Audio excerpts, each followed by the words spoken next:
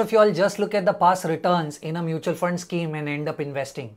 Instead, you should do this. There are two mutual fund schemes, mutual fund A giving you 12% return and B giving you 13% return. Now, theoretically, all of you all would want to invest in fund B because it has generated higher returns. But what if I tell you that fund A took just 1 unit of risk to generate 12% return, but fund B took twice that risk, 2 units of risk, and ended up generating just 1% more than fund A. Now tell me, which fund would you really want to look at?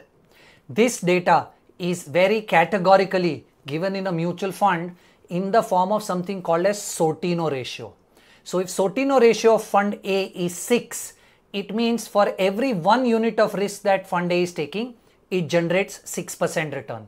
But the same Sortino in fund B will be 3.5, which means for every unit of risk that fund B is taking, it generates only 3.5% return.